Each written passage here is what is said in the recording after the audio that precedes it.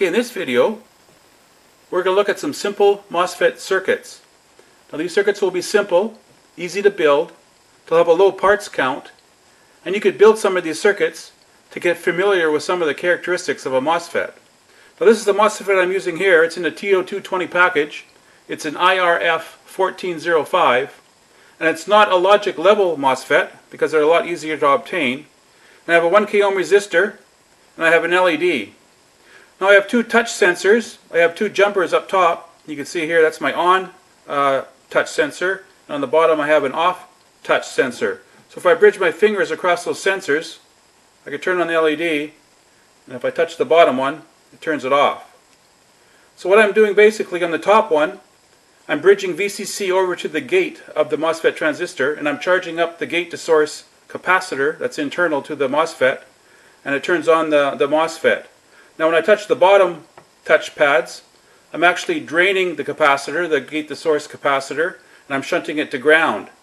So it's very sensitive. All I have to do is just charge up the capacitor, and I can turn on or off the LED.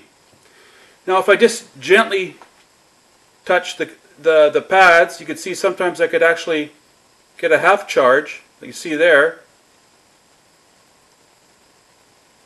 So that would be like the threshold of the MOSFET, and it's not totally on.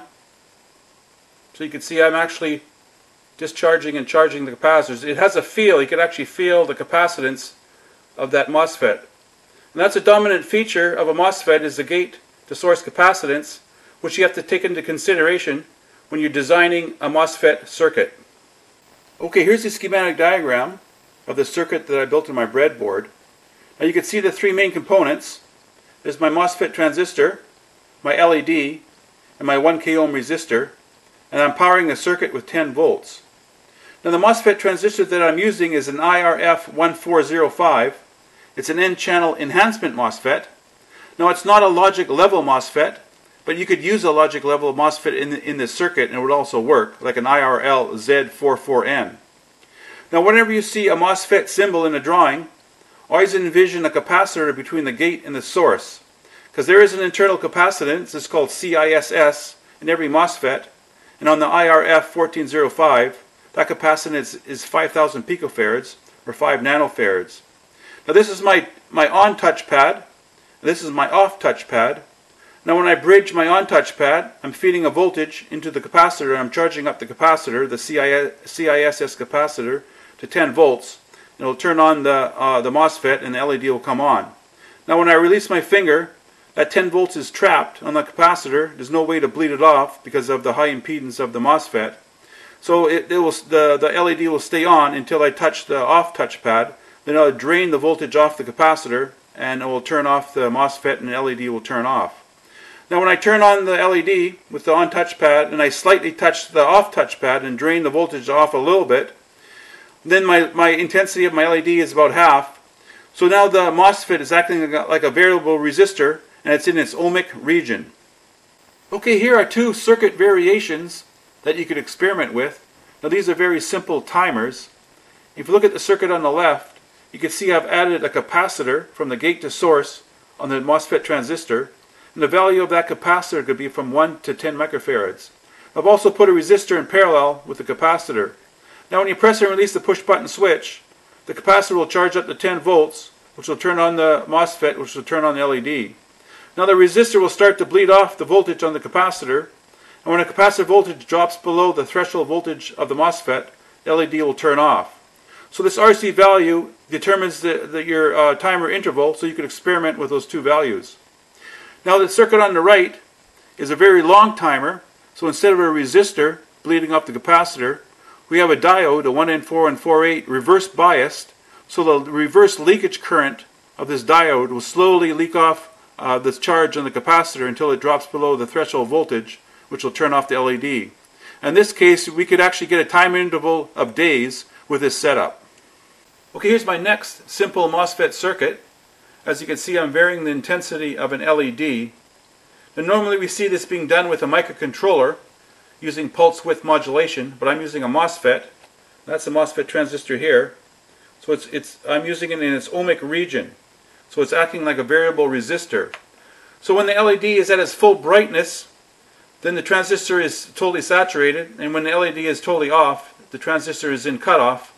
And in between, with the varying brightness, it's in its ohmic region. Now I'm driving a capacitor with a very low frequency oscillator using a 4093 RC oscillator, which is charging and discharging a capacitor slowly, and that voltage is fed into the gate of the MOSFET, which was varying the intensity of the LED. So if we go on the oscillator, you can see the oscillator high and low, and that's being fed into a capacitor, which is charging and discharging it. And that voltage, that swinging voltage, is applied to the gate of the MOSFET, which would turn it into this ohmic region and vary the brightness of the LED. Okay, here's a schematic diagram of the circuit that I built on my breadboard. If you look at the very left, you can see a low frequency RC oscillator using a 4093 Schmitt-Trigger NAND gate, and that's my R and C values that I'm using for this low frequency oscillator. And it's being buffered by this inverter. So now when the output of pin 4 goes high, it will charge up this capacitor, the 3.3 microfarad capacitor, and when pin 4 goes low, it will discharge the capacitor. So we'll get a varying voltage from 0 to 10 volts, and then from 10 volts to 0, fed into the gate of the MOSFET transistor, and it will be in its ohmic region. So it'll be like a voltage divider. So this will be one resistance, and this will be the other resistor. So it will change resistance and vary the intensity of the LED. So this is like a source follower, so the output voltage fed into the gate will be transposed across the 820 ohm resistor in LED, and that voltage will vary and change the intensity of the LED.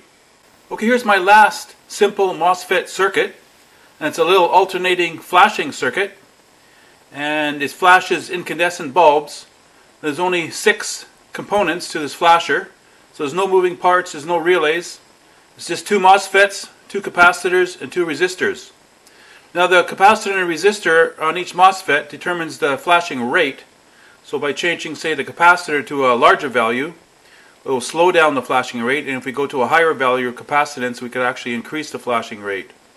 So what I could do, I could actually put some different capacitors into the circuit. So right now we have 0.1 microfarad capacitors, these capacitors here in the circuit, and I can replace them with 0.047 microfarad capacitors, and we can look at the flashing rate after we replace the capacitors for smaller values. Okay, I've replaced the 0.1 microfarad capacitors with 0.047 microfarad capacitors. That increased the flashing rate.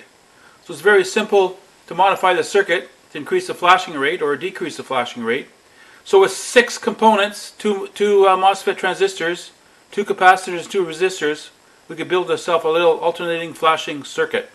Okay, here's a schematic diagram of my 6-component flashing circuit, which flashes 2 incandescent bulbs. Now when we first power up the circuit, we have current flowing from the 12-volt power supply through both bulbs, through the 2 10 megohm resistors, and they're going to try to charge up the gate capacitors on each MOSFET. Now one of them is going to beat the other one, so let's say this one comes on first. So the drain will go to ground, and so now this bulb here will come on. So we'll have 12 volts through the bulb, through the transistor to ground. Now this point here will be grounded, so this capacitor will be grounded. So now we could charge up through the filament of this bulb, through the 10 megohm resistor, and it will charge up this capacitor. Now when the voltage on this capacitor reaches the threshold voltage of this transistor, this will turn on. So the drain will go to ground, turn on this bulb, and this will send a pulse through the capacitor, which will turn off this transistor, which will turn off this bulb. And now the sequence starts over again, so now we're going to have a charging through this bulb, through this resistor and this capacitor to ground. And when this threshold voltage at the gate triggers this transistor, this bulb will come on, which will shut off this bulb. So that will get your alternate flashing circuit. That will repeat back and forth, and it will alternately flash this circuit. So just by changing the 2 capacitors, we could actually change the flashing rate of this circuit. So there's my circuits, my simple MOSFET circuits. So it's a good way to learn how these MOSFETs work. So you just build up these circuits, play around with different components, wire them up in different ways. And that's the best way to learn about MOSFET transistors.